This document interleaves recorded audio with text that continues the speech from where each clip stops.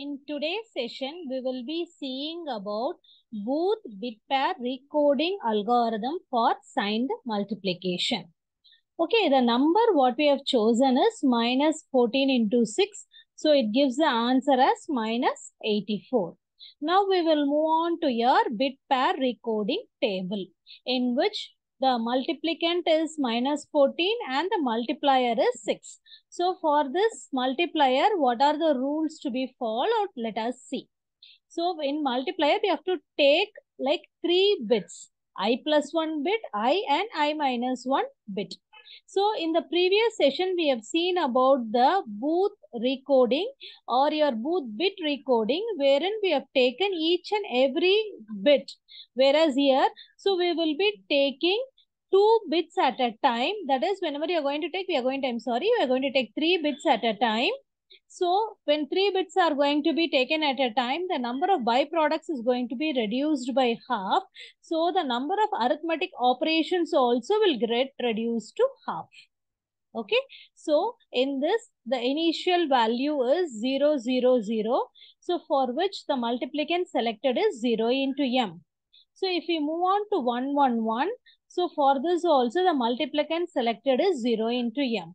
So that is the first condition. If my value, all the inputs are going to be 0 or all my inputs are going to be 1. So we know that 0 into m results in 0. The next thing, when the multiplier are going to be in the form of 0, 0, 1 or 0, 1, 0, the multiplicand chosen is plus 1. So you are just going to write the multiplicand value as it is because it is just multiplied by 1. The next case, if it is going to be 0, 1, 1, then we have to take the condition as plus 2 into m. Okay, so plus 2 into m, what does it signify? It is nothing but, suppose I am having 2. Okay, I have to multiply it by 10, let us say. So 2 into 10, 20. It is nothing but in LSB, I have to add 0 and then I have to shift left. Okay, so that is the concept. For example, if I'm having the data 10010. Okay, so this 10010, it is nothing but the 2's complement of minus 14. So we have just taken this data and then we have shifted left by 1 bit, 10010, and then we have to add a 0 if at all your multiplicand is going to be 2 cross m. Okay, so you're just going to shift and add in your LSB a 0. Now we move on to your 101. Okay, or if it is going to be 110, we know that it is minus 1 into m. So when I say it is minus 1 into m, it is nothing but we already know, we have seen in the Booth bit recoding principle, minus 1 is into m is nothing but we have to take the 2's complement of the multiplicand. Okay, now the next thing is you're having minus 2 into m. Okay, if the value is going to be 100, the value, the thing it has to be multiplied is minus 2 into m. We already know for plus 2 into m, whatever the given data, we have shifted left and added 0 in the LSB. So whenever you want to do proceed for minus 2 into m, it is nothing but, so whatever the result you have got for plus 2 into m, for this result, you have to take the 2's complement. For example, the data is 1001000. So 1's complement will be 011011 plus 1. If I add, I'll get the 2's complement. The result is shown here. So only if you know this logic, we can proceed with the given problem. 0 into m means it is 0. 1 into m means you will get the same multiplicand value. Then minus 1 into m is nothing but it is 2's complement of the multiplicand. You have 2 more cases with regard to your bit pair recoding. Plus 2 into m means whatever the given data, shift left and add LSB 0.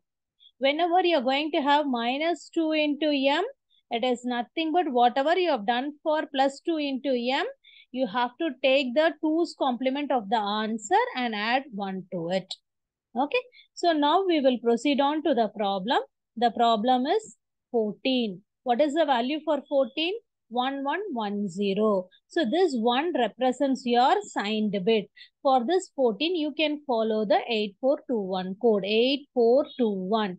8 plus 4 is 12. 12 plus 2 is 14. So we will follow the 8421 code. This 1 represents that it is a signed bit. In 6, it is a positive number. So the sign bit is 0. So the value for your 6 is 0110. So we are going to do the recoding only for this multiplier. Multiplicand is going to be as it is. Since it is a signed number, so in order to proceed with the calculation, we'll convert that into the 2's complement because you have a negative sign. So in this, the signed bit will be kept as it is. For 1110, the 1's complement is 0001. Okay, so we are just inverting the zeros to ones and ones to zero. So it is 0001.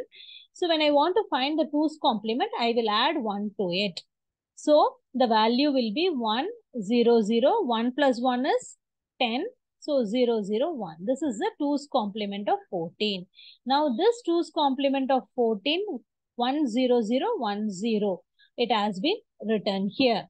Okay. Now once if it is a positive number, you can write it as it is. If it is going to be a negative signed number, then in that case, you have to take the 2's complement. That value has been written here. Now for the second value 6, we have to find out the bit pair recoding. Okay. Now whatever the given number that I've written in green, 00110, that is the given number. Okay, we have to proceed from your LSB, least significant bit. This will be taken as I. So I minus 1 data to be there. So we will add one more 0 after the LSB. This becomes L minus 1, which is shown in red color. Okay, now we will take all the 3 datas. What are the 3 datas we have to take? I plus 1, I minus 1. So I plus 1, I minus 1. So these 3 datas to be taken. For 100, what is the multiplicand? It is minus 2 into m. Okay, so it is minus 2. Next, we'll take the next 3 digits, 011. So for 011, the multiplicand value is plus 2. Now, 000. For this, the value is 0. So the recoded value of the given number 6 is 0 plus 2 minus 2. So just take 3 bits at a time. So since I minus 1 is not there, initialize with 0. Then 100 is minus 2. 011 is plus 2. 000 is 0. So now we will proceed on with the multiplication process. So first thing, I have to multiply this multiplicand value. This 10010 is nothing but the 2's complement of the given number minus 14. Okay. So for this number only, I have initially itself kept and wrote it on the right hand side and kept what is the value of plus 2 into m minus 2 into m. So what is the significance? Minus 2 into m means first we have to do plus 2 into m. So I've taken the number, I have to shift left and add a LSB as 0. Now when I want to have it as a minus 2, you just take the 2's complement of the given number. So it is 0, 1, 1, 0. 1, 1 plus 1. So the value is 1 plus 1 is 10. 1 plus 1 is 10. 1, 1, 1 and 0. So 0, 111, 0, 0. So that whatever is the minus 2 multiplied value, I have written it here. So now how many zeros had to be added in front? So it is nothing but whatever is your multiplicand value, whatever the number of bits your multiplier has, added together will be your total number of bits. So this is also 5 bits and the multiplier also 5 bits. So the answer should be in terms of 10 bits. How many bits are there now? Just calculate the one which is written in green color. 1, 2, 3, 4, 5, 6, 6. So now this is your initial data. As I've just shown by arrow just for understanding.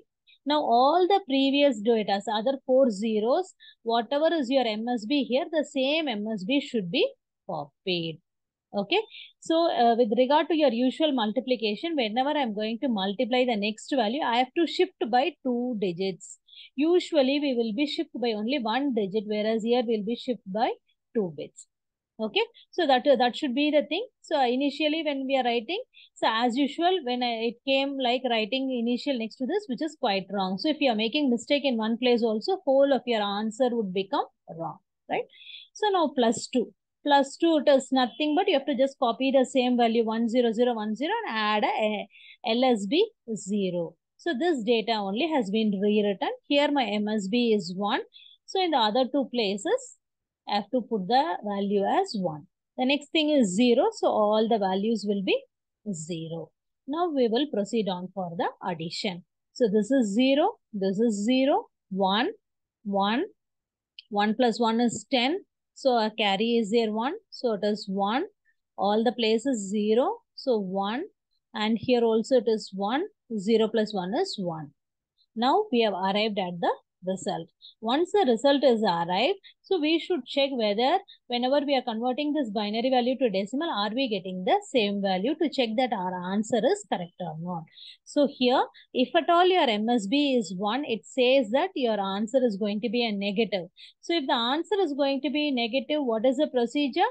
For the result, you have to take the 2's complement, right? So if the MSB is 1, take the 2's complement and verify your answer.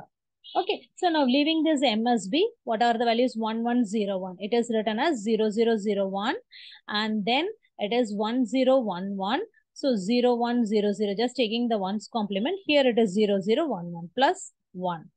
Okay, so and when you're adding this, 1 plus 1 is 10, 1. 1 plus 1 is 10, 1. 1 plus 1 is 1 only is there, 1 0 1 0 1 0 0 0.